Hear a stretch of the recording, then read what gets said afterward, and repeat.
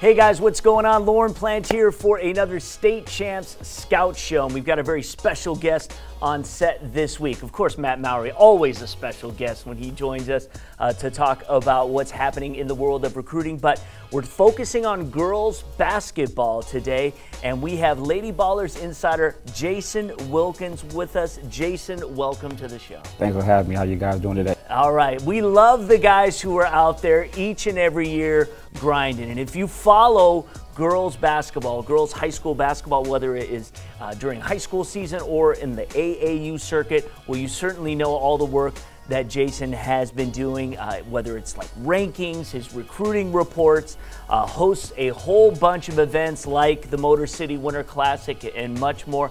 First off, before we kind of get into some of the hot prospects right now and who we're looking forward to seeing to play this season and where they may end up playing their college basketball, talk about how you got into this and what keeps you going. I got into it when I started coaching Dearborn Robichaud. I just took all my stuff I knew from the boys' side and brought it to the girls' side, and that was 7 years ago. So now, Mega Scrimmage, which would be November 23rd at Saline High School, started out at 6 teams, is up to 64 teams. Get a lot of college coaches coming, see the top talent. I start the Best of Michigan Holiday Classic, that'll be December 14th. We got all the top teams from Detroit Edison, Kalamazoo Central. This year we got in Homewood Flowersmore. They got a top player named Grace Hall coming. So we got Wayne Memorial, which should be one of the top teams in the state, probably #1 in Division I. They always be in attendance. They really loaded. So we just try to focus on getting the girls exposure in front of the best opportunity to play.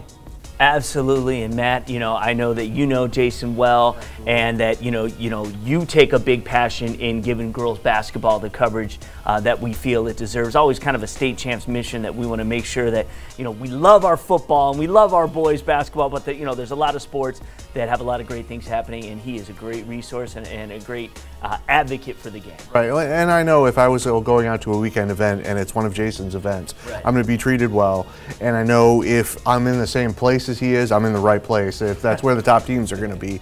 And as he said, it's just getting exposure for the girls game, which is never been as high as it is for the boys game, and so there's a market there for that, and people love to see it. And right now, we're fired up because there is a tremendous amount of talent in state right now. Obviously, we're coming off the Rakia Jackson era, one of the most high-profile and excellent players that we've ever seen come out of the state of Michigan, but there are so many to talk about right now. Who are some of the names that you would like to get out there right now and talk about who are going to make a wave this year?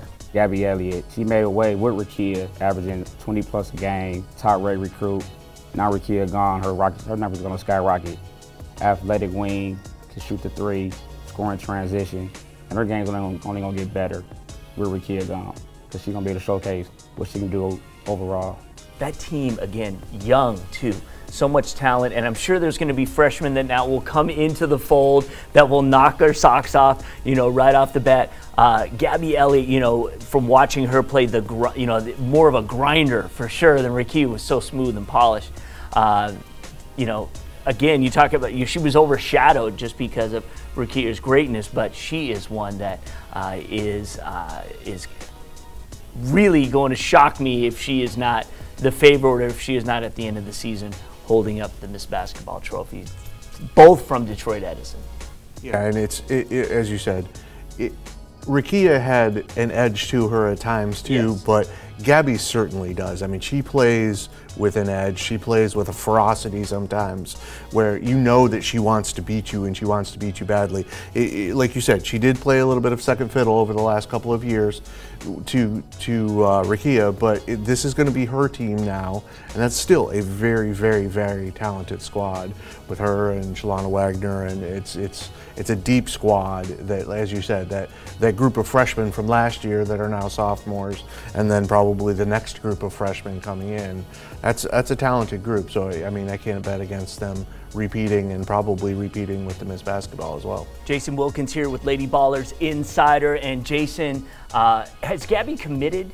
No, Gabby has not committed. I hear she has taken a couple of visits to Minnesota, Clemson, a couple more schools. So she got some good choices. I'll tell you a school that's been coming in state hitting us hard, and that is the University of Illinois. Yeah, Illinois has done a great job recruiting Michigan.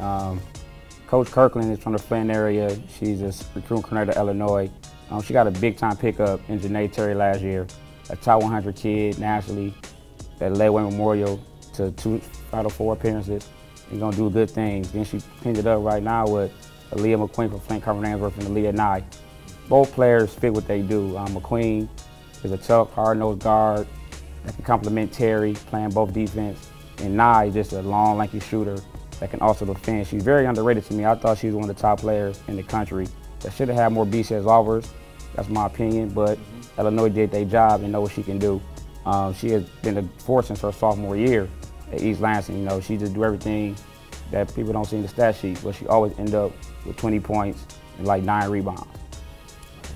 Well, in that state finals game when East Lansing played Heritage, and Heritage managed to kind of stifle East Lansing, she was the one player that they still could not stop, and that Heritage defense was known to be stifling. And yeah, Aaliyah Nye has been, like Jason said, since her sophomore year, she's been a force to be reckoned with. Absolutely. One of the names that Matt and I bandied about last year was Whitney Solom at Heartland. We got to see her play. She was coming off injuries. By the time playoffs come around, she was, back really into form. What impresses you about her game? Whitney's just been Whitney since I seen her first in 8th grade. She has gotten so much better. She got stronger. She can score around the basket, take it off the dribble. But people don't know, she can shoot the 3. So she can play facing the basket, around the basket, and versatile, pick and pop. Michigan is getting a great player. Yeah. I think she can actually be a program changer. Good in-state kid, nationally ranked also, that stayed home. And I think it's going to lure more recruits to stay home because they see, okay, she went to Michigan, I can go to Michigan. So we can make something happen, but this is a big-time recruit for Coach Kimarico Barnes. She's long and lanky, and she can do so many things. She's not just a back-to-the-basket, 6'4" player. She can handle the ball. She can, as Jason said, she can shoot surprisingly well from outside for someone of her size, and she's going to be a huge pickup for them. And she's got a sister who's still got a few more seasons that will be shooting it up for the Heartland Eagles as well. So you'll be seeing two out there, and she'll be only getting better. And she is. We saw her progress throughout the season. Elise Stuck from Charlevoix, your thoughts? Elise Stuck is a sleeper. She got hurt her junior year to her ACL, so she didn't play. She come back, had a great travel ball season. 6'1", can shoot it really well. She's going to complement what Michigan does.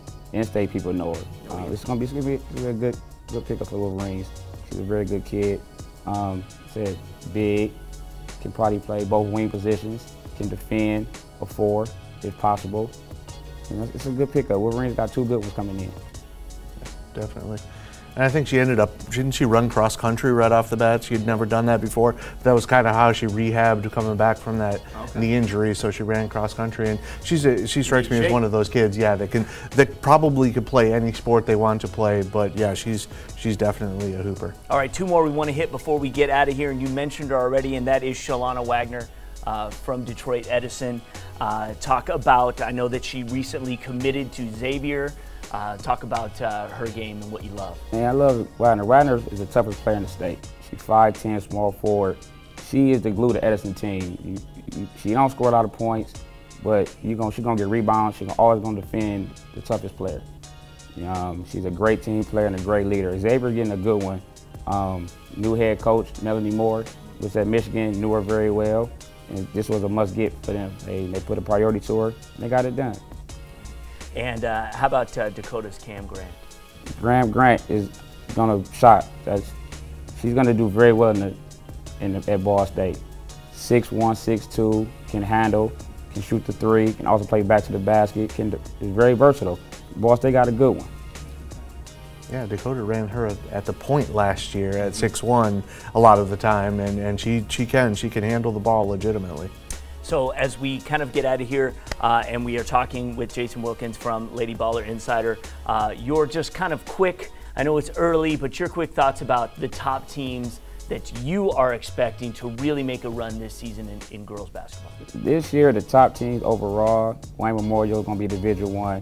That's going to be my pick to win it. Coach Jarvis Mitchell has done a fabulous job since since being there. It's on his 5th year, going 0-20. He has really turned our program around. They've been so close. Too. They've been close, and I think they always say third year's a charm. Right. This going to be Jarvis Mitchell's year to win it. Renaissance going to be there. They'll have a new coach with 3 return all-starters, 3 starters, sophomore, now they all juniors. They're going to be pretty good. I like East Kentwood from the west side of the state. And I also like East Lansing. They've been there 2 years in a row. Coach Ross Smith does a great job with those kids, and they got a lead at night, Shania Gregory.